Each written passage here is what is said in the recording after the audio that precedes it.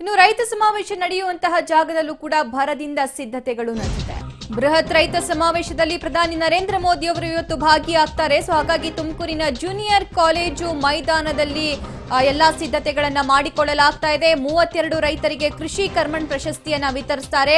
16 ಜನ ಸಾಧಕ ರೈತ ಮಹಿಳೆ ಹಾಗೂ ರೈತ ಪುರುಷರಿಗೆ ಈ ಕೃಷಿ ಕರ್ಮಣ್ ಪ್ರಶಸ್ತಿ ಇವತ್ತು ನೀಡಲಾಗುತ್ತೆ.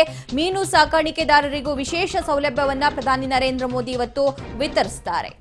ಓಕೆ, ಇನ್ನು ಜೂನಿಯರ್ ಕಾಲೇಜು ಮೈದಾನದಿಂದ ಹೆಚ್ಚಿನ ಅಪ್ಡೇಟ್ಸ್ ಕೊಡೋದಕ್ಕೆ ನಮ್ಮ ಪ್ರತಿನಿಧಿ ಶ್ರೀನಿವಾಸ್ ಕೂಡ ರೆಡಿಯಾಗಿದ್ದಾರೆ. ಶ್ರೀನಿವಾಸ್, ಸದ್ಯಕ್ಕೆ ಯಾವ ರೀತಿಯಾಗಿರುವಂತಹ ಚಿತ್ರಣ ಕಂಡು ಬರ್ತಿದೆ, ಹೇಗೆಲ್ಲ ಸಿದ್ಧತೆಗಳು ನಡೆದಿದೆ?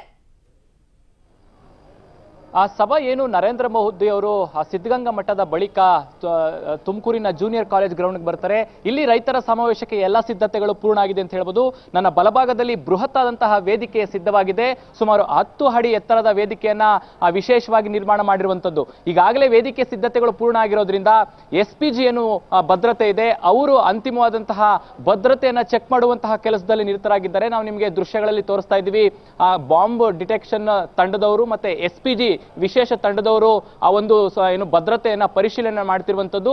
ಈಗ ಈ ವೇದಿಕೆಯಲ್ಲಿರುವಂತಹ ಎಲ್ಲರನ್ನೂ ಕೂಡ ಹೊರಗಡೆ ಕಳಿಸಲಾಗಿದೆ. ಯಾಕಂತಂದ್ರೆ ಭದ್ರತೆಯ ಚೆಕ್ ಆದ ನಂತರ ಮತ್ತೆ ಎಲ್ಲರನ್ನೂ ಕೂಡ ಒಳಗಡೆ ಬಿಡಲಾಗುತ್ತೆ. ಸೊ ಹಾಗಾಗಿ ಪೊಲೀಸರು ಸೇರಿದಂತೆ ಎಲ್ಲರನ್ನೂ ಕೂಡ SPG ಭದ್ರತೆಯವರು ವೇದಿಕೆಯಿಂದ ಹೊರಗಡೆ ಕಳಿಸಿದ್ದಾರೆ.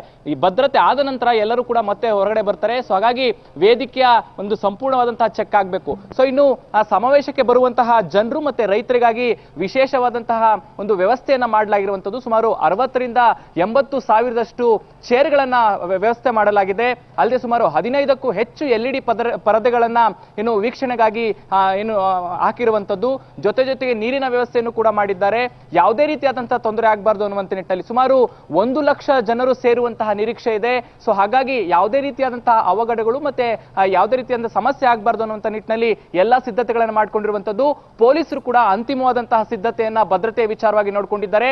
ಎಲ್ಲರನ್ನು ಕೂಡ ಏನು 11 ಗಂಟೆ ನಂತರ ಸಾರ್ವಜನಿಕರನ್ನ ಏನು ವೇದಿಕೆ ಹತ್ರ ಬಿಡಲಾಗುತ್ತೆ. ಸೊ ಹಾಗಾಗಿ ಎಲ್ಲಾ ದಿಕ್ಕಿನಲ್ಲೂ ಕೂಡ ಏನು ಡಿಟೆಕ್ಟರ್ಗಳನ್ನ ಅಳವಡಿಸಿ ಅದರ ತಪಾಸಣೆಯನ್ನ ಮಾಡುವ ಮೂಲಕವೇ ಎಲ್ಲರೂ ಕೂಡ ಒಳಗಡೆ ಬರಬೇಕು. ಸೊ ಹಾಗಾಗಿ ನ್ಯಾಷನಲ್ ಏನು ಜೂನಿಯರ್ ಕಾಲೇಜ್ ಮೈದಾನ ಇದೆ, ಎಲ್ಲಾ ರೀತಿಯಾದಂತಹ ಸಜ್ಜಾಗಿದೆ.